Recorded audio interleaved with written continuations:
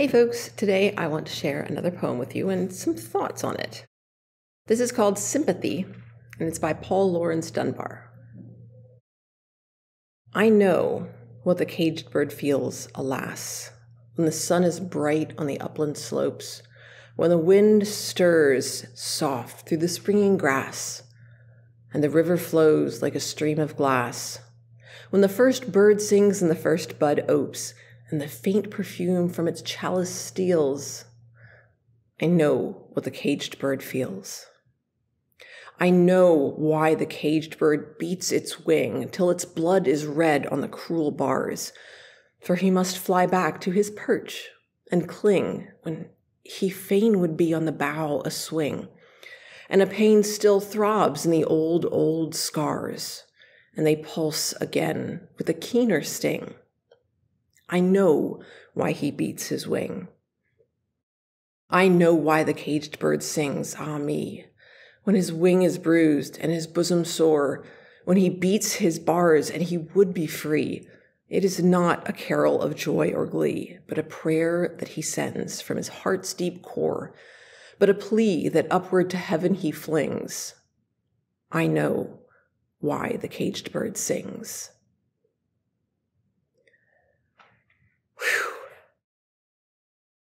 There's a lot going on in the poem itself, but this is a poem that has additional meaning based on how it's been referenced in the time since it was originally written. A lot of my students are not familiar with it. I often pair it with Caged Bird by Maya Angelou, and of course that's also I Know Why the Caged Bird Sings is also the title of her memoir. Some of my students don't even know who she is, let alone who Laurence Dunbar is. I will say that American literature is usually the course after I've had them. I most often teach 10th grade, and we teach American literature in 11th grade.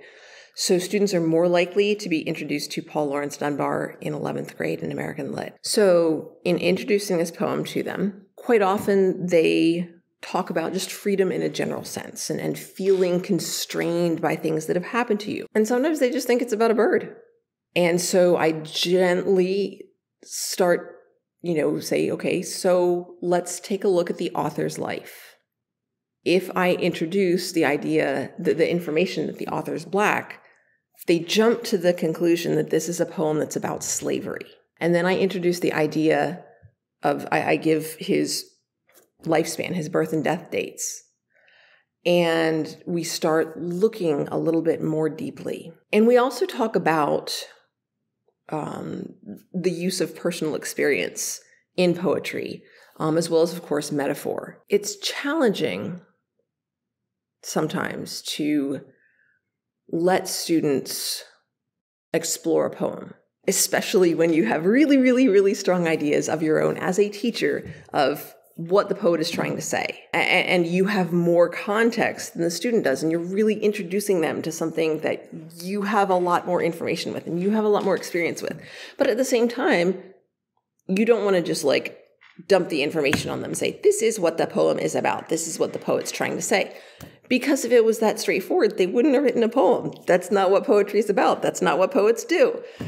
So it's sort of about, it involves looking at the poem and then looking beyond the poem and through the poem to that additional information and sort of using it together to find meaning and to explore the words and the phrasing that are used. We also talk about this in terms of poetic structure.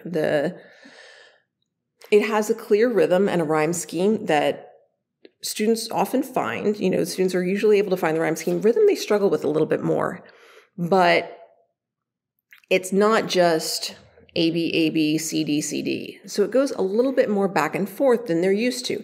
It also helps that it's set up in stanzas. They're able to recognize that. That helps them recognize this is a poem. So we look at some of that as well. And we also talk about the fact that the poet doesn't just come out and tell us why the caged bird sings. The poet does tell us that it's not for funsies. It's not a carol of joy or glee. He's not singing because he's happy. It doesn't say what he is feeling. It says it's not joy, it's not glee. But it doesn't tell us what it is. And the fact that it tells us what it's not, but doesn't tell us what it is, invites us to think about that and to use the clues that are in the poem, the information that is there, to give our best guess as to what that caged bird is feeling. We know what it's not, but we're not just told what it is. And we also talk about the purpose of the plea, the prayer that's sent up to heaven. What is the purpose of that? What is the caged bird hoping to accomplish? Why is the caged bird singing a prayer like this? And students have, different answers about that based on what's in the poem, based on what they know of history, and based on their own experience as well with the purpose of prayer. So it becomes not just a historical artifact, but something that students from varying experiences, students from different backgrounds can connect to in different ways. It's something that something that I want to talk about gently with students, because my experience is that, again, if I just tell them what I think it means, then it doesn't mean anything to them. And this is a poem that I think has a lot to offer. I don't want what I do to shut students away from that.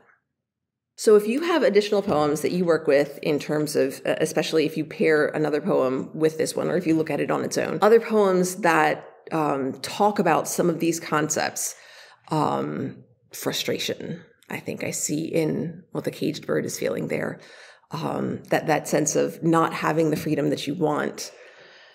What are some of the ones that come to mind for you? I love comments and I love suggestions about what poems I should check out. Thanks so much for listening. Thanks for watching. Bye for now.